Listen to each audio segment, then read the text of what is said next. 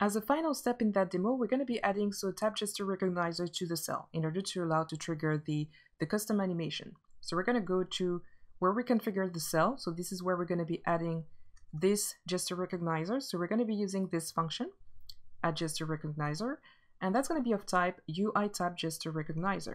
And we're going to assign self as a target. And for the selector, so the action, that's going to be did tap cell. So we're going to go find this function. Right here, we have this function did tap cell. So that's going to be, the sender will be UI tap gesture recognizer that we've just added to the cell. Also, we have a strong reference to the selected image that we declare right here, which is of type UI image view.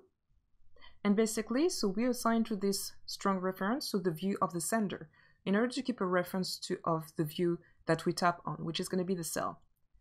Then we're going to define the photo detail. So that's going to be the present view controller in order to present the details to the new view controller.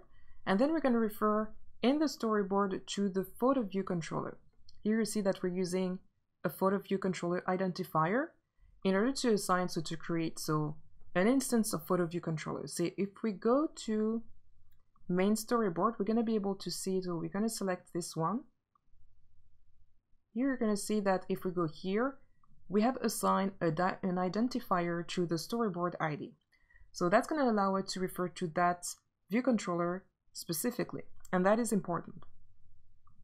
Once we've done that, we're going to assign to photo detail. So we have a property on that view controller, and we're going to see that later on. So we're going to assign to this photo property the image detail of the selected image in order to be able to display full screen for that selected image.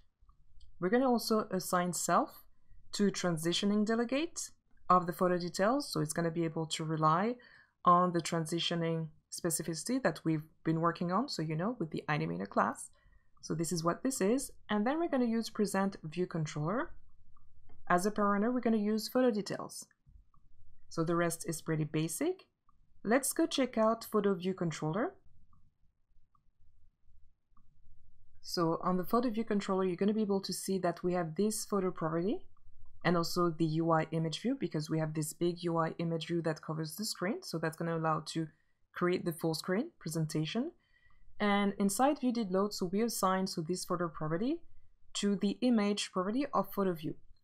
So we're going to be able to pass as photo details to photo. So let's go back to collection view controller just to see the different steps. So here, this is where things happens. We have the details of the image, which refer to assign to selected image that we keep. So we keep a reference to that. And then we assign the details to photo of photo details. Finally, we pass that to the photo view controller. And in turn, it's going to be assigned to the image property of the photo view. Then we're going to be able to display full screen, so the details of the photo view right here. And also we have this command right here. So we have another add gesture recognizer that we're going to be using. So basically we want to be able to tap on the cell in order to display full screen, and then tap again on that full screen picture in order to dismiss the view controller. So we're going to be seeing that next. So let's do a demo. And the last step of that demonstration, we're going to be working on how to dismiss the presented view controller. So I'm going to show you now what we've been doing so far. So we're going to click on that cell, and here you go. So you can see that now we have full screen. So once we tap, so for now it's not effective, it doesn't work, there's no user interaction. We want to dismiss this full screen in order to go back to the initial screen.